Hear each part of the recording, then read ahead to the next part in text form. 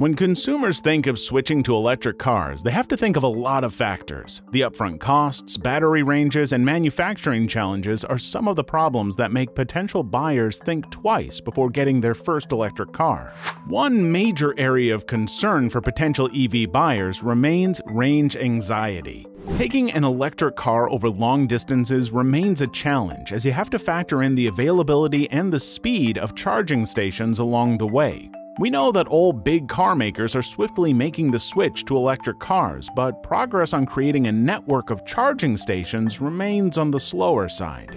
This is where Tesla holds a major advantage. The company's ever-expanding network of superchargers and latest innovations in charging technology is changing the entire EV industry. What is Tesla's advantage? How is the company fueling the transition to EVs with its charging network? And what does the industry need moving forward? Let's find out. Tesla's superiority in the EV market is undisputed. The company sells more electric cars than all other automakers combined. There are many reasons for consumers choosing Teslas over products like Audi's e-tron or other attractive EVs from legacy automakers. But one surprisingly simple reason is that Tesla's owners can drive their electric car for longer distances in full confidence that they will find a convenient location to recharge their vehicle. Tesla has already installed a sprawling network of 35,000 superchargers across the US and in many locations around the world. So while the rival automakers are still focused on perfecting their electric cars, Tesla has been thinking ahead and trying to make the whole EV driving experience better. The next largest network compared to Tesla is only 10% as large. So unless you buy Tesla, you have few options for reliable public charging. Now, we know that as of today, most EV drivers charge overnight at home. However, as electric cars become more commonplace, they'll need a reliable network of public chargers. Without that, the widespread adoption of electric cars will remain a dream. And Tesla has certainly been mindful of that fact. Right from the start, Tesla rolled out a network of charging stations almost in parallel to their newest models. For the rest of the automakers, this has remained a chicken and egg problem. Charging station providers refuse to invest huge sums of money in the charging network until there are enough cars on the road. But there won't be mass sales of cars until there are enough stations. Tesla, on the other hand, sold only a few thousand cars in its early years, but kept working on a coast-to-coast proprietary network. They addressed the buyer's range anxiety problem before sending out hundreds of thousands of cars. Since it owns the charging network, Tesla is free to choose how to price the charging network, making it a sustainable revenue-generating option for the company. Tesla doesn't just have the most chargers, it also has the most comprehensive network of all. The greatest strength for Tesla lies in its charging ecosystem. Tesla's charging stations can be searched from the car dashboard with reliable information regarding the functionality of the stations on the way. Drivers can also use in-car payment methods with just a click. Having prior knowledge of where the charging stations are located goes a long way towards resolving the range anxiety problem. So Tesla creates a more connected and seamless driving experience for EV drivers. So far, Tesla has kept its network exclusive, and according to industry experts, this has been one of the major reasons behind the company's success. They have offered large, serviceable fueling stations at all the right spots. Moreover, the Tesla Supercharger plazas also tend to be bigger than the competition. Where a non-Tesla charging station has up to 6 stalls, Tesla plazas can have more than 10 on average, and some locations in busy areas can have as many as 40 stalls.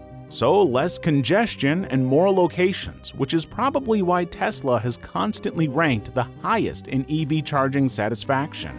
After establishing a decisive advantage in the industry, Tesla is now looking to build its network even further.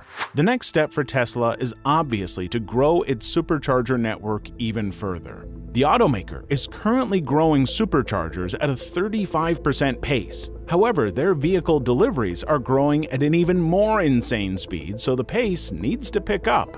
The good thing is that Tesla has already announced to triple the size of its network by 2023. That growth will be especially visible in Texas after the start of production at Giga, Texas. But before all of that, Tesla has announced another massive move. Tesla has recently decided to open its exclusive network to all EV owners regardless of the automaker.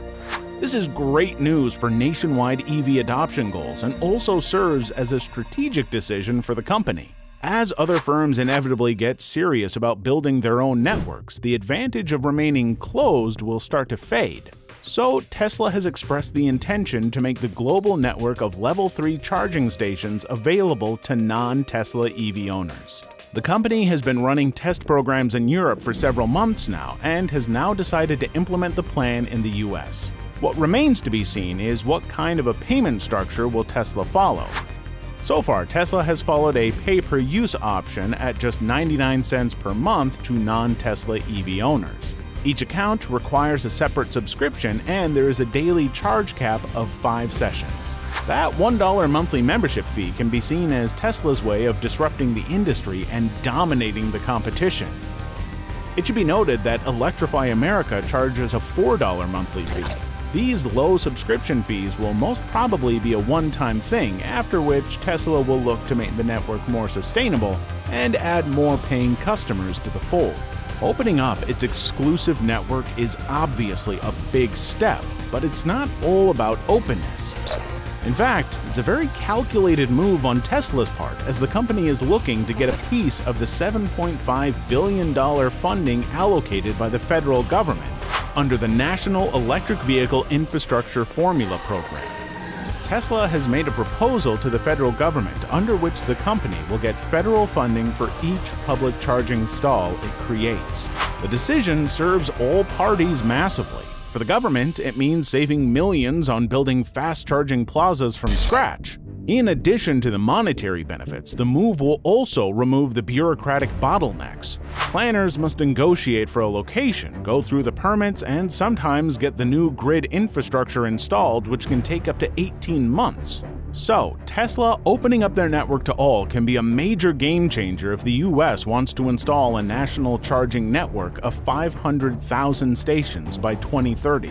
What will really be interesting to note is how that cooperation between Tesla and the Biden administration pans out. We know that Elon Musk and Biden have clashed in the past over labor unions and other regulatory issues.